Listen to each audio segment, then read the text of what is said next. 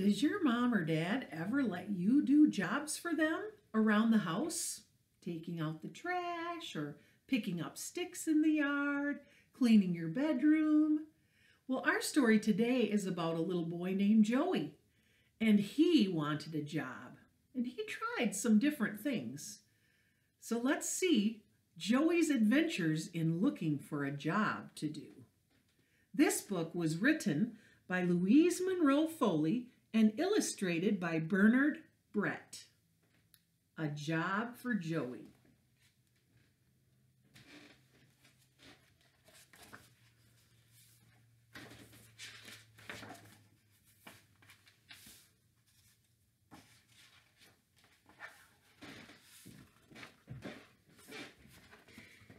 It was Saturday afternoon. Joey Benton was watching his neighbor, Mr. Murphy, working in the garden. The Murphys lived next door to the Bentons. "What are you doing?" asked Joey. "Oh, I'm weeding the carrots," said Mr. Murphy. He was down on his hands and knees pulling things out of the ground. "How can you tell the carrots from the weeds?" Joey asked. "Carrots look like this," Mr. Murphy said, "and weeds look like this."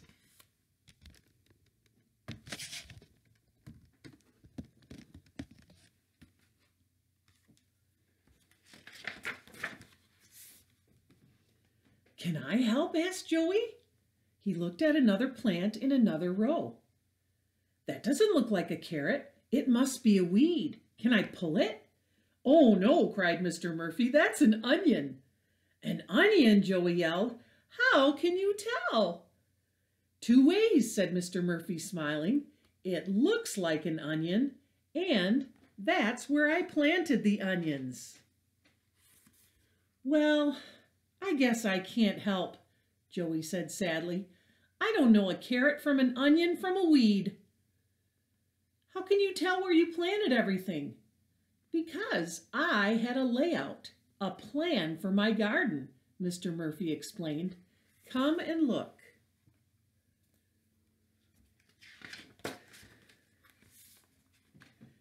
He walked to the edge of the garden.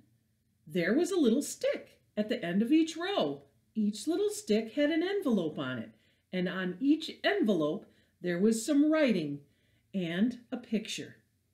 "This helps me remember," said Mr. Murphy. "Those are the packages the seeds came in."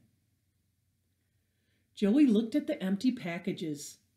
There was a carrot picture on the carrot row, an onion picture on the onion row, a lettuce picture on the lettuce row.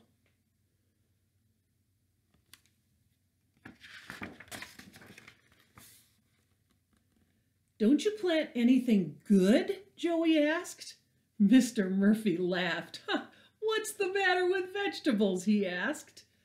"They're not fun to eat," said Joey.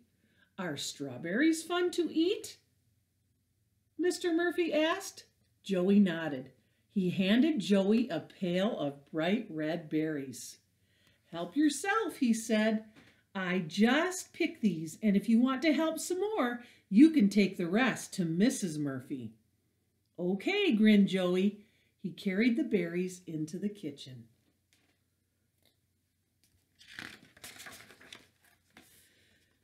Mrs. Murphy was making strawberry jam. "Mmm," said Joey, "it smells good. Can I help?" "You can hand me that recipe book," said Mrs. Murphy, smiling. Joey handed her the book. He looked at the page she was reading. "What does it say?" he asked. "It tells you what to put in the jam," she said. "Oh," giggled Joey, "it's a jam plan." Mrs. Murphy nodded. "Would you like to take a jar of jam to your mother?" "Yes," said Joey. "Thanks."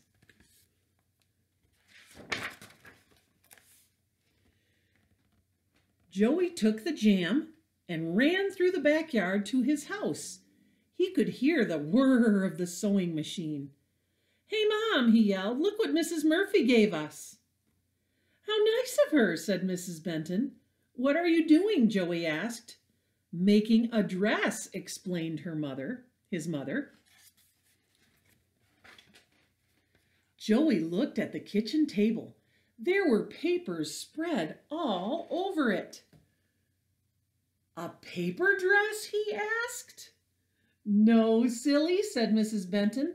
The papers are the pattern, the plan. They tell me how to cut the material. Can I help? Asked Joey. You can help me pick up the pins I dropped, said his mother.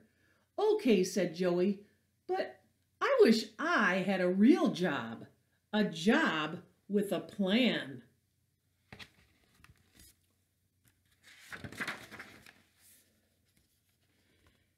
After Joey had picked up the pins, he went to find his dad.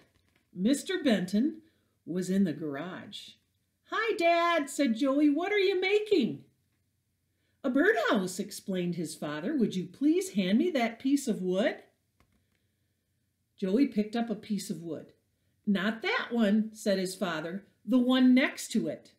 Joey handed his father the wood. Bang, bang, bang went the hammer. How did you know which piece of wood you needed? Joey asked. It tells me on this blueprint, said his father.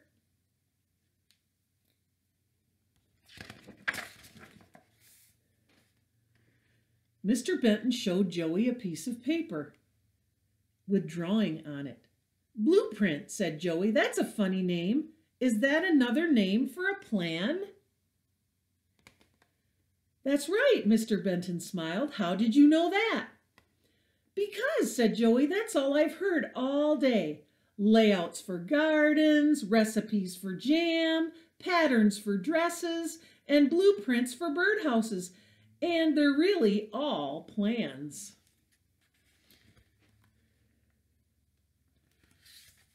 Joey leaned up against the workbench. I wish I had a job with a plan, he said.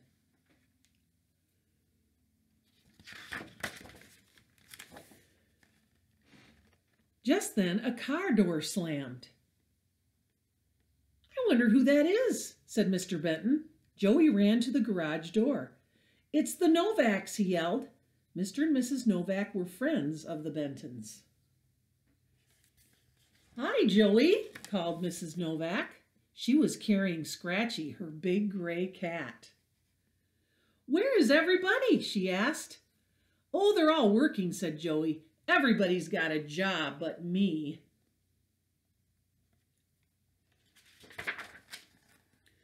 Well, I can fix that, said Mr. Novak. I have 2 jobs for you. He set a box of plants on the sidewalk. Will you water my plants while I'm on vacation?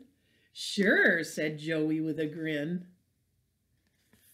Water the ones with blue sticks once a week, explained Mr. Novak. Water the ones with red sticks twice a week. Joey grinned. Blue sticks once a week, red sticks twice a week. I have a job with a plan. Will you look after Scratchy for us too? Mrs. Novak asked. Sure, said Joey. Do I feed him?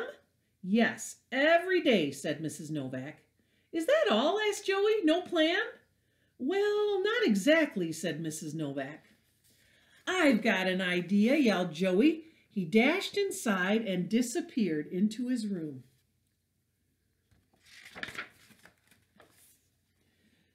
When he came out, Mrs. Novak and her husband and the Bentons were in the living room.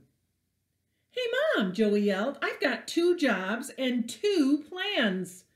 Joey had a calendar and a crayon in his hand. I made a plan for my Scratchy job, he said. Every day when I feed him, I'll put a green crayon mark on the calendar. That's my plan. Mrs. Benton smiled. That's fine, she said. And speaking of plans, I just planned a snack. Would you like some strawberry jam with hot biscuits? Joey giggled. I plan on eating about 15 of them, he said, and he ran off to the kitchen.